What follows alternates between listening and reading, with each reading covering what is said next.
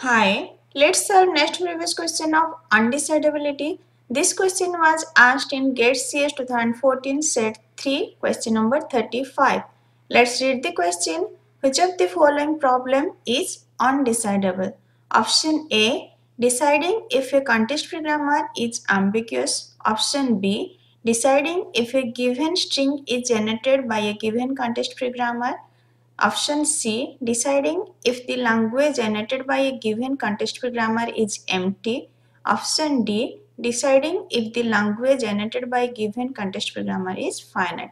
Let's go one by one option and check which is undecidable. First option is about ambiguous. We know ambiguity of context-free grammar is undecidable. So option A is undecidable. There is no algorithm for checking ambiguity of a context-free grammar.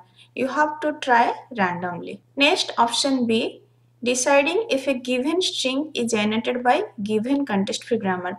This is a membership problem, and for membership problem there is an algorithm that is called CYK algorithm.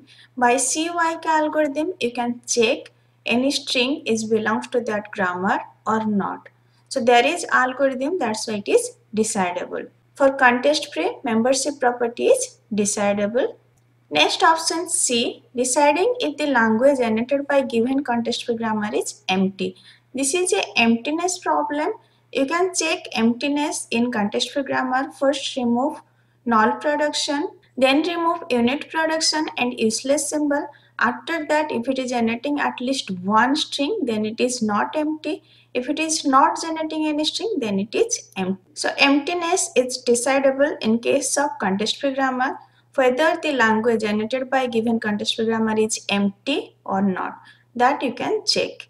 Next, option D, if the language generated by context-free grammar is finite. Finiteness is decidable in case of context-free grammar, whether the language generated by a given context-free grammar is finite or not. Now we found option A is undecidable, option B, option C and option D is decidable. So answer will be A. Deciding if a context-free grammar is ambiguous. This is undecidable. I already discussed in decision property of context-free grammar that emptiness, finiteness and membership are decidable. Just go through that lecture. Thank you.